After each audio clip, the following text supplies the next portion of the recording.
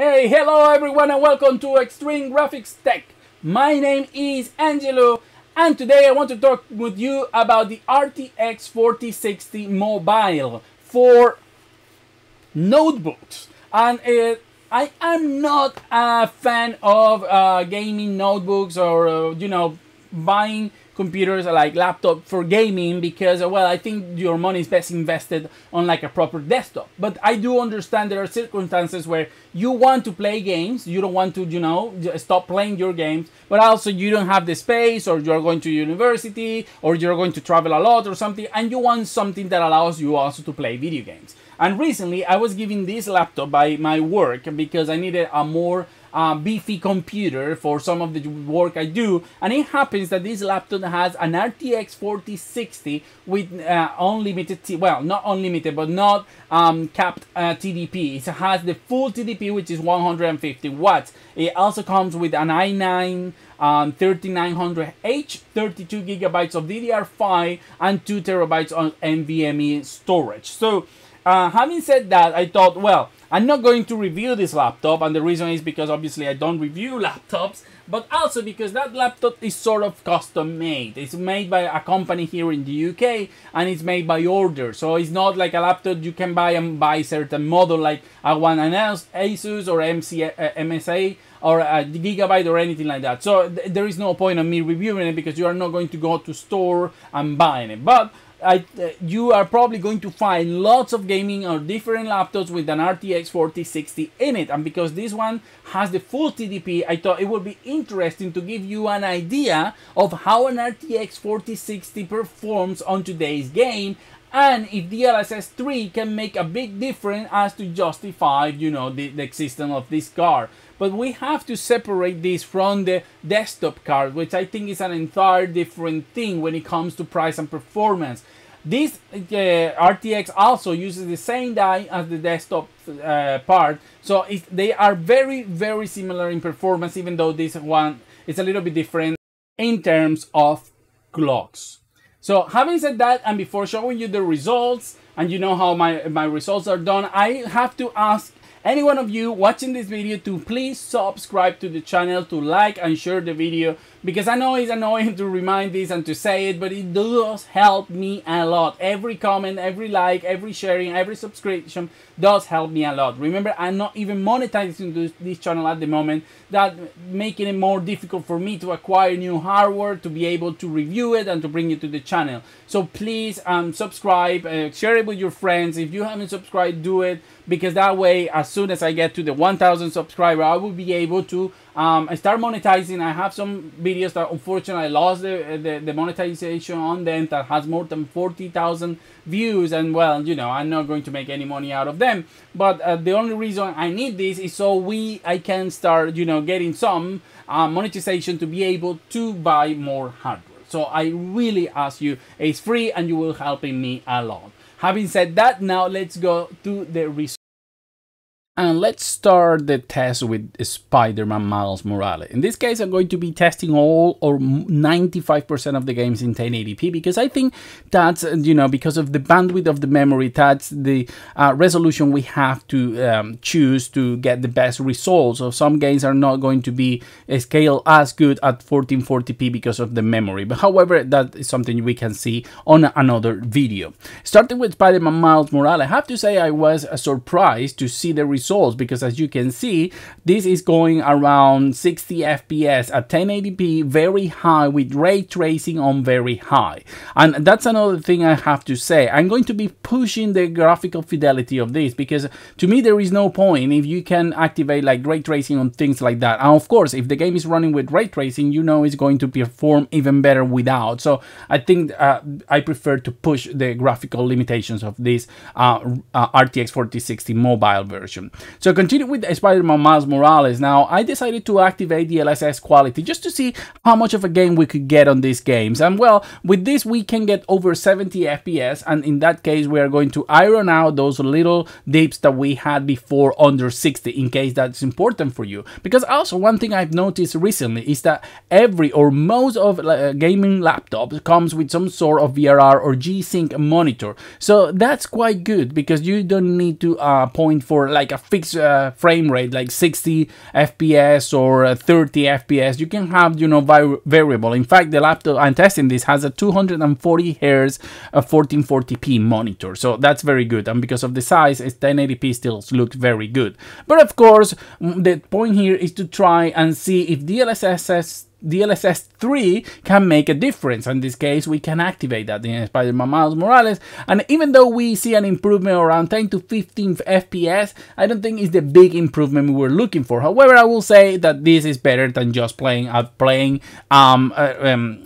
native resolution and frame rate. Many people don't like this because they say they are fake and so on. Look, for all I care, I don't care who is making the frames, if it's a AA car, EA car, if it's a physics car, I don't care. As long as they look good on the screen, that's all I care. And if frame generation, you know, it's always fake, and I honestly don't care. I only care about what my eyes can see on the monitor, and this one looks very good. Then the next game I wanted to test is one that doesn't support DLSS 3 at least officially, which in this case is the Last of Us Part 1. And I will have to say I'm really surprised because I was expecting worse. I was expecting I had to activate DLSS somehow, but no, you can see here the game at 1080p high, running over 60 FPS, no hitch, you know, running quite good. I think the reason I didn't go over high is because it requires more VRAM, and the RTX 4060 comes with 8 GB of VRAM, so high is more than enough, and it's I think it's already at PlayStation 5 level. So as you can see here, the game is running very well. I'm sure we can play this at 1440p if we use DLSS for this game. Then the next game I'm using is one that doesn't support any kind of DLSS, and this case is Resident Evil 4. I chose the RT preset and the 1080p resolution, which is one that we are using, and you can see here in this scene I like to test that we are going over 60 FPS at all times. Even I will say that the medium could probably be around 70 FPS. So once again, I'm very surprised that we can get to this level of quality and fidelity on a mobile chip that is not even the high end. So I find that these sort of results are quite good for people, you know, that needs to play on the go, because that's the only solution they have. I think this is really good, to be honest. I was expecting worse, but I have been decently surprised so far. Then another game that you guys know I like to test is Dying Light 2, because it's really a very good game graphically and has been improved with patches and so on. So here we can see 1080p, the highest ray trace preset, and well, the game is running at around 40 FPS, which if you have a VRR monitor may be in the range, depending on the monitor.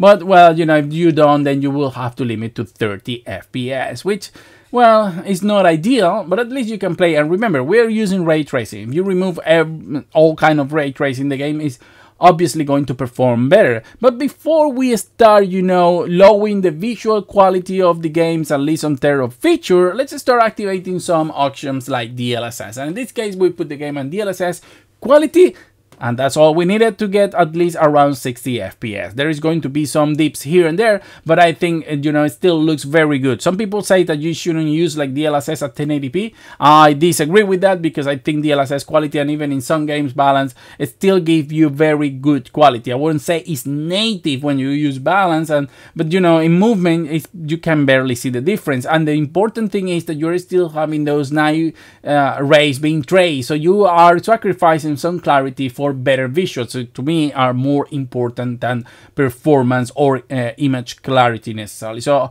I think this is a win here, right here, and we probably can play this at 1440p, because when we activate DLSS frame generation, then the games go over 90 FPS, and it feels really smooth and really good. So I'm quite sure if you put this game at 1440p with DLSS on quality and frame generation, this game will easily hit the 60 FPS. So you can take advantage of that. Of course, I'm not taking advantage of the 240 Hz that the monitor has, because for this I will have to hit 240 Hz. However, I will say that still, if you're playing an old game, you're probably going to achieve that. But anyway, in any case, still, I am using, you know, 100 FPS frame generation, and the game is looking quite smooth. So I will say again, DLSS 3 is quite a help to get those games running at a higher frame rate. Now, another game that I was surprised, it may be because I finished this game a while ago, so probably some patches later, this game is running much better than on launch, because now we can get 1080p, almost 60 FPS with ray tracing and ultra, with ray tracing in ultra. That to me is, I don't think it was possible, like, you know, when the game was launched. So this game is running much better now. You can see here we are almost achieving 60 FPS at all times, not using any sort of DLSS or anything, which to me was quite surprising because I was expecting more towards 40 to 45 FPS. But no, that's not what you need. This game is running so much better now. And so what happens when we activate Dlss on quality and frame generation, and it's mind-blowing. We get over 100 FPS on certain areas and 90 on the rest. And I think, you know, nobody was expecting that. I repeat myself, I know many people don't like these sort of techniques, but to my eye, as long as they look good and the frame that is generated it is what is supposed to be, I don't have any problems with these guys. I just want to play the best possible quality and at the best higher frame rate. I will prefer visual fidelity over frame rate, but if I can have both, then yes, I'm going to. And Howard's Legacy is looking amazing at more than 100 FPS on this RTX 4060 mobile. Then this is the only game I tested at 1440p, which is a Street Fighter 6. And as you can see, I'm not even using 60% of GPU utilization. So this means that we could probably go higher. I'm using the highest present, and the game is running at a very stable 60 FPS. There could be a dip here and there, but I don't think anybody will notice.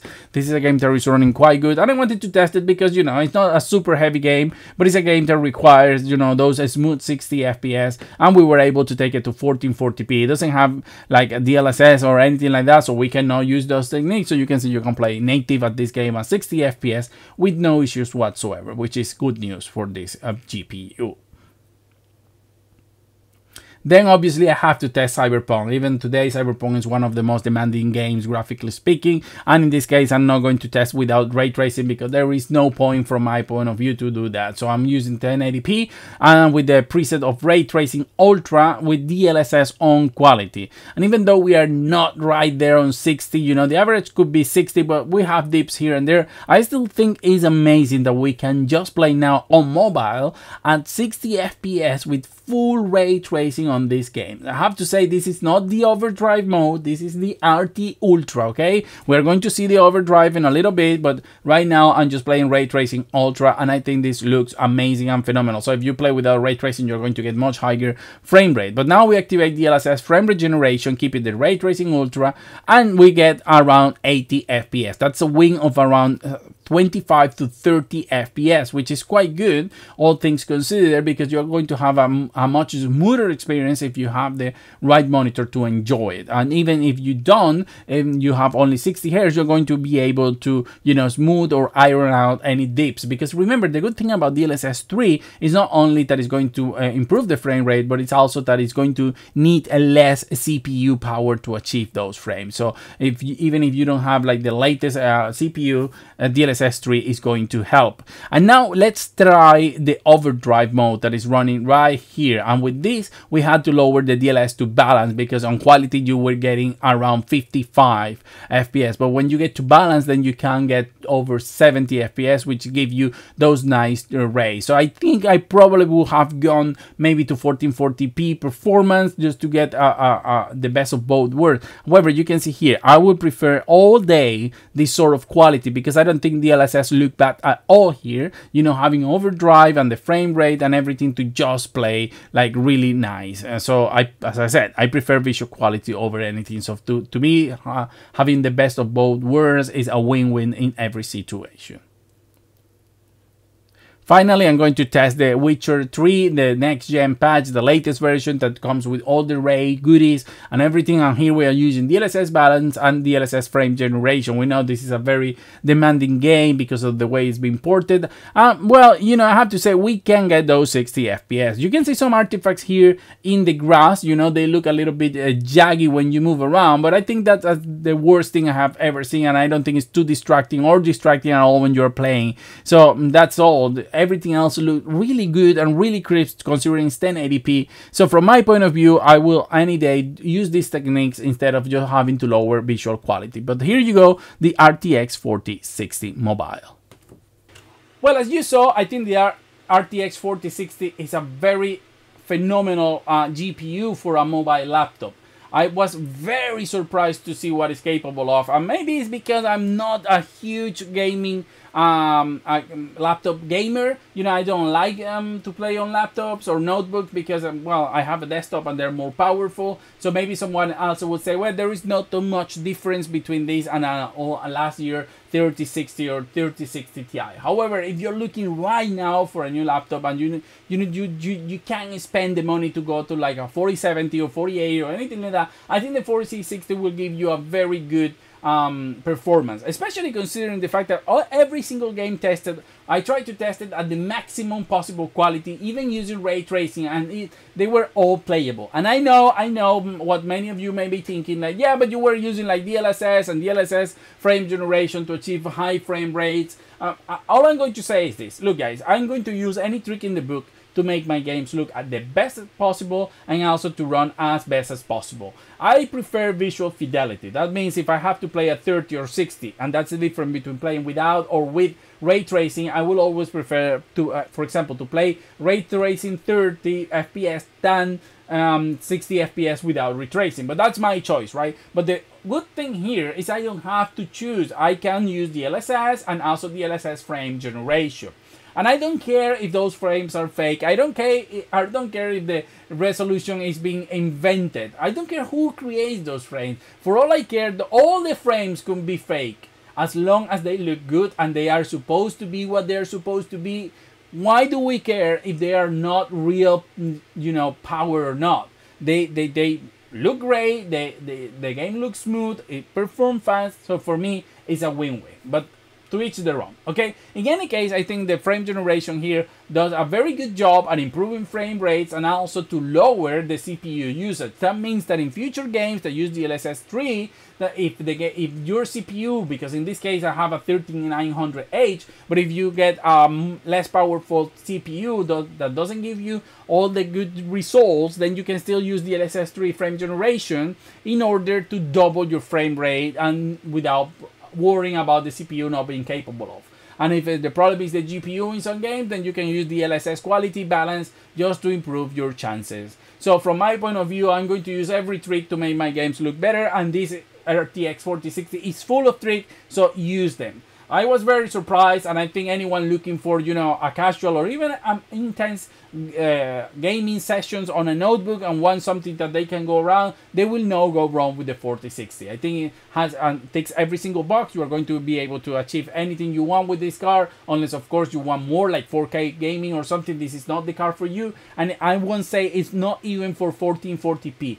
Some games may go right, some games maybe you can use DLSS, but I would think that this is pointed to 1080p, and that's just because of the memory bandwidth, which we know is just 128 bits, and the configuration is 8 GB of VRAM that I have shown that for me is more than enough if you're going to play with that. We have shown that here even playing overdrive games in Cyberpunk. Okay, so I hope this little review and comment you like. Well, you know, as always, see you on the next video.